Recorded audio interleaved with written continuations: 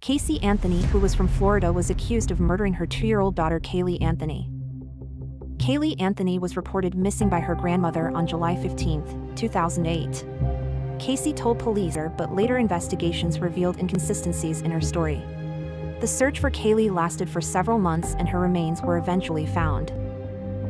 Casey Anthony was arrested and charged with first-degree murder and providing false information to law enforcement. The trial began and the defense argued that Caylee had accidentally drowned in the family's swimming pool, while the prosecution alleged that Casey had murdered her daughter to regain her freedom.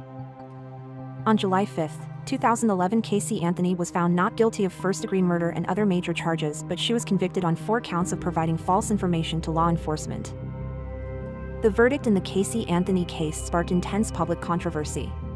Many people were shocked and outraged by the not guilty verdict, while others believed that the prosecution failed to present enough evidence to prove Casey's guilt.